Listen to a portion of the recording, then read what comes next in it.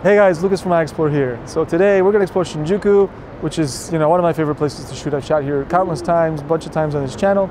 And actually today's video is sponsored by Viltrox, which is the maker of this 85 1.8mm lens for Z-mount that they very generously sent to me for my pleasure and enjoyment.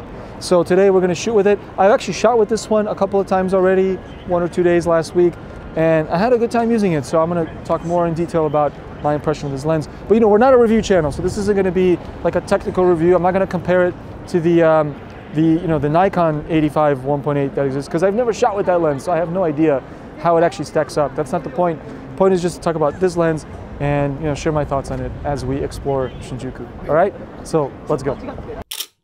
iExplore. I find with a lens like this, like an 85, like a prime for street photography, you got to kind of pick your shots, because it's sort of, the place where you can stand to get the shot from is, you got to be pretty far away. So if I get too close, it's not gonna work, right? Field of view is too narrow. So I'm actually looking quite far away from myself for potential stuff, like across the street, quite down the street, and also above somewhere for interesting shot ideas, potential subjects.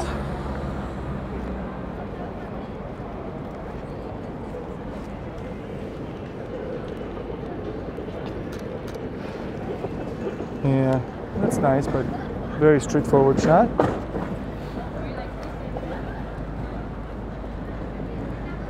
Okay, maybe this guy across the street here is cool in his little shop.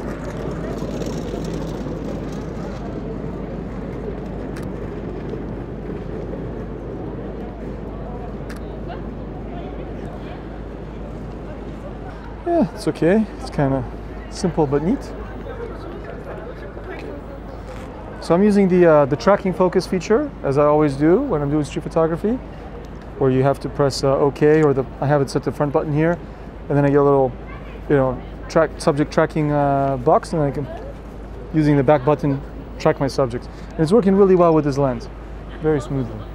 Let's keep going this way.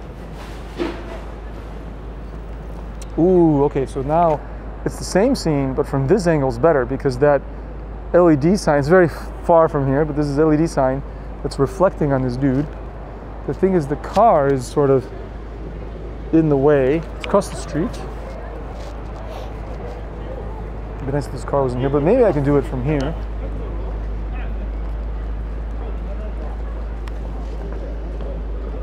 Yeah, that's pretty cool. Okay. Okay, and now also the flicker is becoming an issue a little bit, because the LEDs are flickering. So I'm going to go to manual, and my shutter speed is on a 60th. And so I don't need f2.8 anymore. I'm going to go to f4.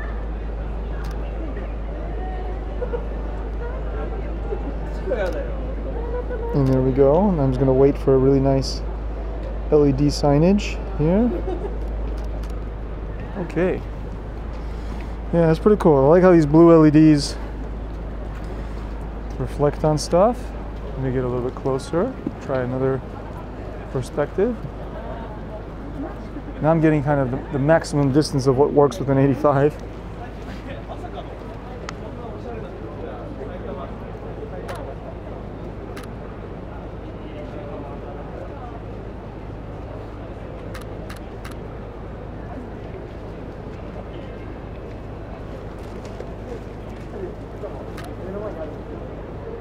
Come on, blue. There's red, white, and blue LEDs, and I really like the blue ones. Okay. I'm pretty happy with that. I mean, it's not the most amazing photo in the world, but I quite like it. It was cool.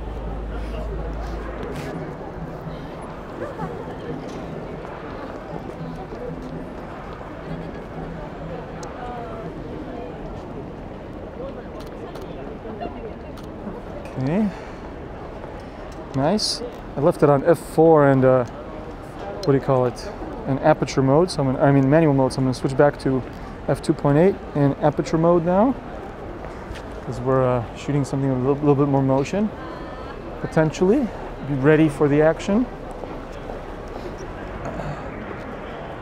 Something I've always loved in this area is this big neon sign up on the roof of this building. And actually, a longer lens like this is good for shooting something like this because it's obviously a little far away.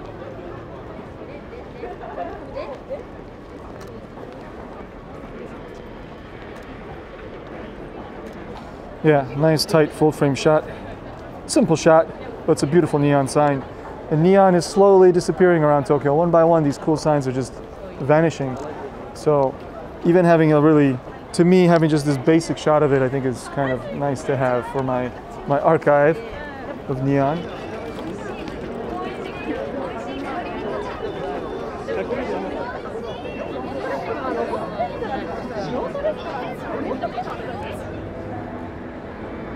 So there's this smoking space here behind me.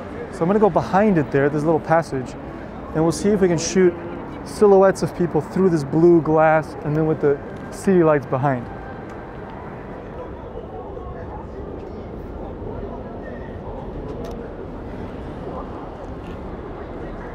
So I'm looking through this glass layer.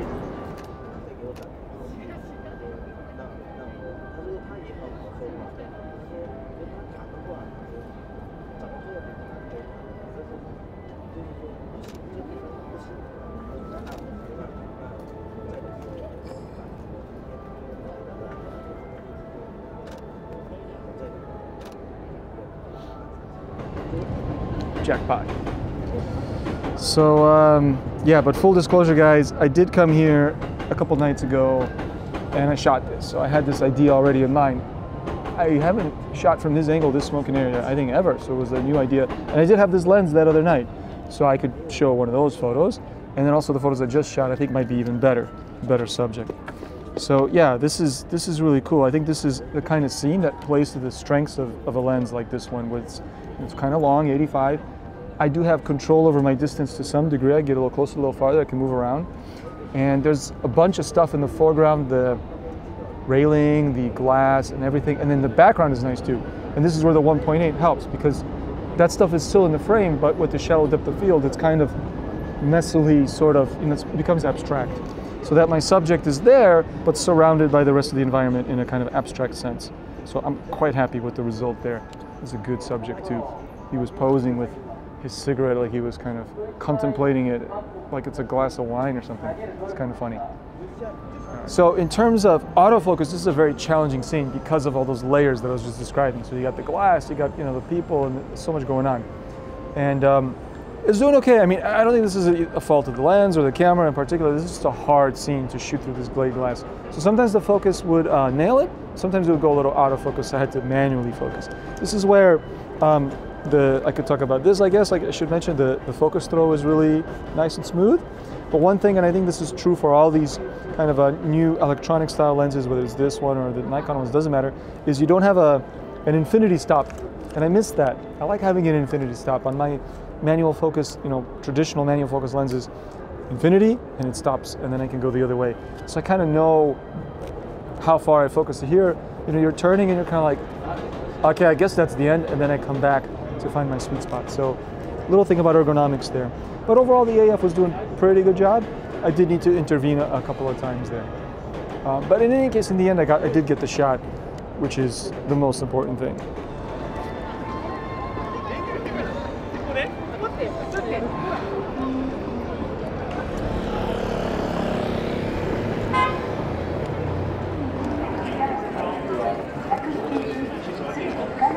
Here there's some potential for some shots.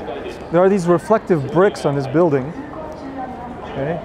And they bend the light in an interesting way. The reflection, I should say. So maybe it's possible to shoot something like with the bricks on one side. Or maybe it's actually I'm too close, that's the thing. I'm too close with the 85 here.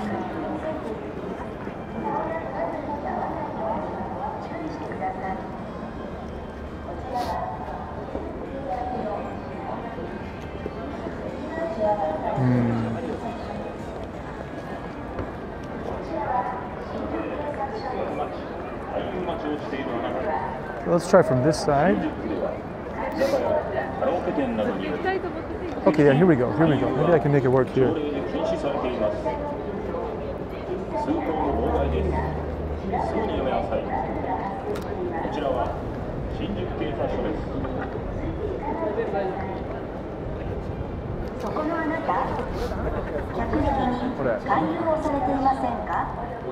Okay, I think it works, but it's not that interesting. So scratch that hole. We'll just keep going. We'll keep going.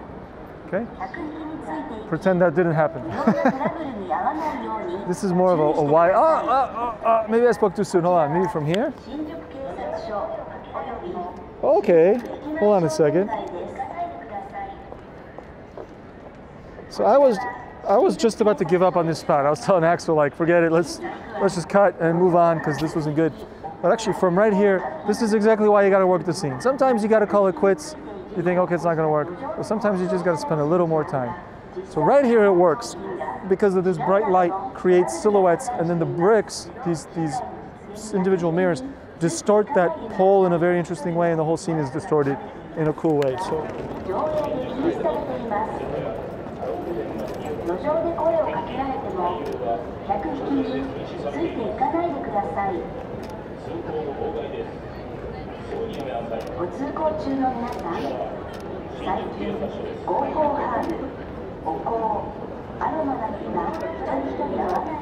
Yeah, wow. So this is definitely the kind of scene where you gotta wait a while to get something really good. And it's also, I was again manually focusing. Again, no criticism here of the camera or the lens or whatever. Any camera would struggle focusing on this because really nothing is sharp over there. Even at perfect focus, it's out of focus because the mirror itself is distorting things. So I had to just kind of focus myself and find that sweet spot. And again, just to reiterate, like, it would be cool to have an infinity stop on these lenses, just because my usual focusing technique is where I'm not sure if I'm front focused or back focused. So I'll rack it to infinity and then work my way back until I get the focus point that I want. I guess I can get used to it. It's just a matter of changing my technique a little bit. No need to rack to infinity. Just start trying to find the focus point from where I am. Also, I'm still on 1.8. Remember I said, oh, let's just keep it wide open? Maybe not for this shot. Maybe this shot I want more depth of field. So I'm going to go to f4. There's also plenty of light in this shot, so I don't need to be wide open. Yeah, and that'll be much better.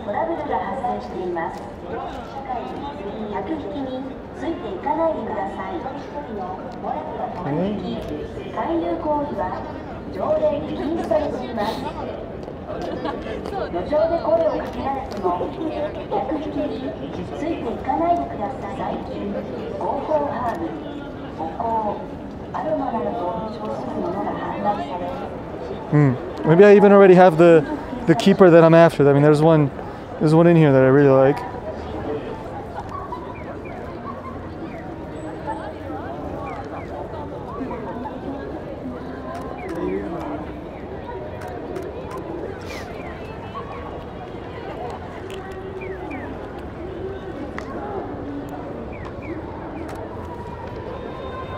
I got a little bit fascinated with this bag that this girl's carrying that has like a checkered pattern, and then she's walking over the stripes of the crossing. Thought that was a cool combination. So we go right down the middle here. See what we can find.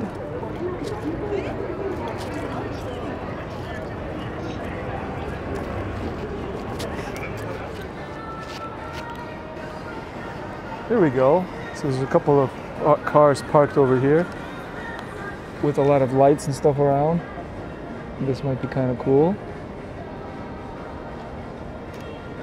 Now here I don't need a fast shutter, so I'm going to slow it down, and I'm going to go to f2.8. Yeah, it's kind of neat, abstract detail of the car. Always got to check there's nobody in the car, because sometimes there is this person in there. I'm not photographing them, I'm photographing the car, but they are all freaked out, like, what is this guy doing? Oh, here we go. This has potential.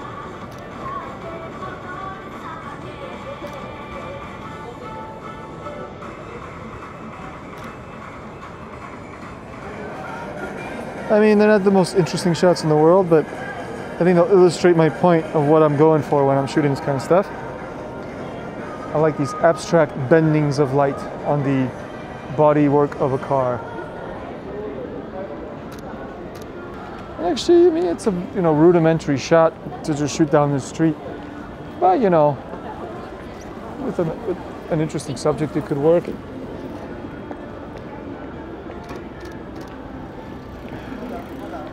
That was a nice chance for the autofocus system to strut its stuff. It did a very good job of tracking that guy on the bike coming quickly towards me.